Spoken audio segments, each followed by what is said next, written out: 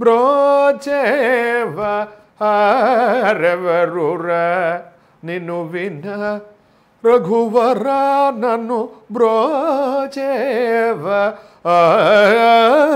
Reverura. G.N. Balasubramaniam was my first musical hero.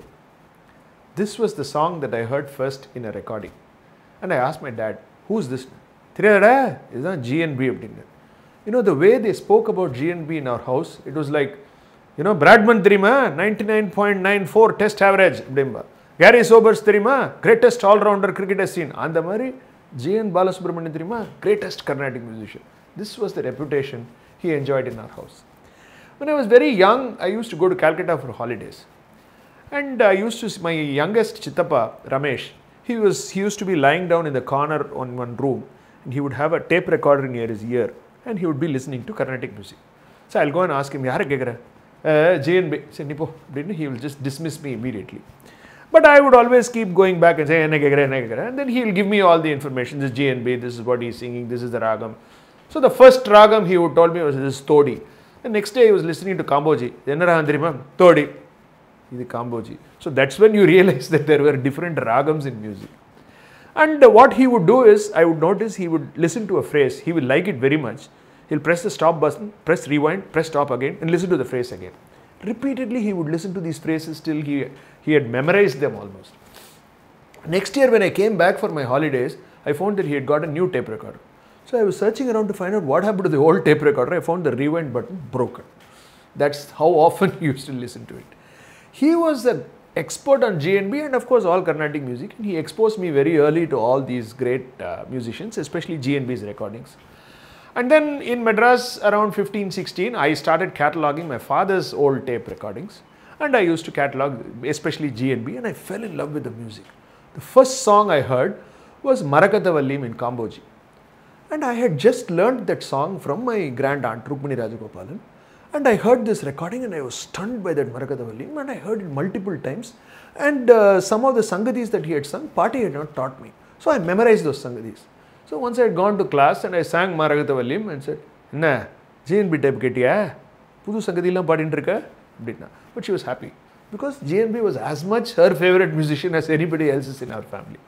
And then I started singing concerts. When I was singing concerts, I would always try to sing certain ragams like G&B, certain phrases like G&B, certain compositions I learned from those recordings, and I will immediately go and sing.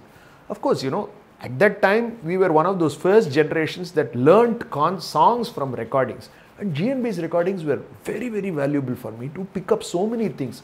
Like when I want to sing Bhairavi in the next concert, I would go to my uncle or some friend, and then we would look at these different tapes.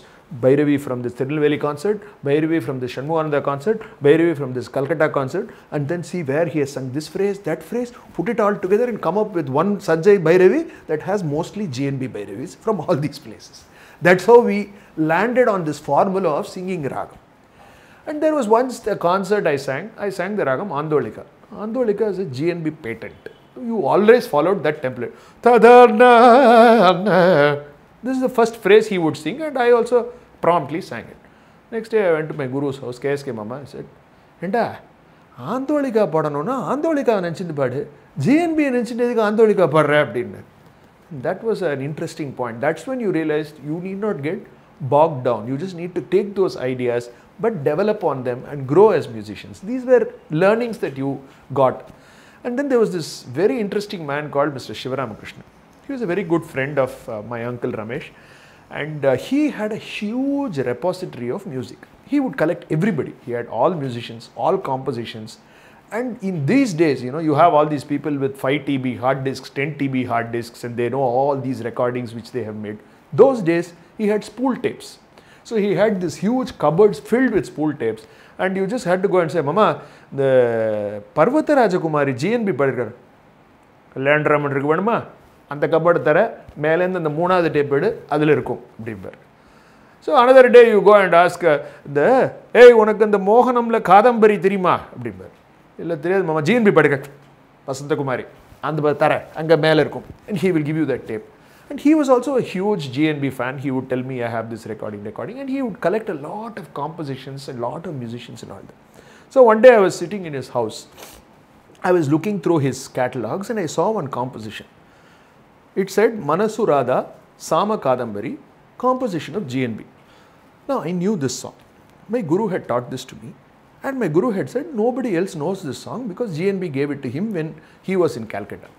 And I had sung this song and I don't recall anybody else singing. So I asked Sivaramakrishnan Mama, Mama, in the Sama Kadambari potrikke, hey, nee paadinadum nan vechirken. On that note, see you soon.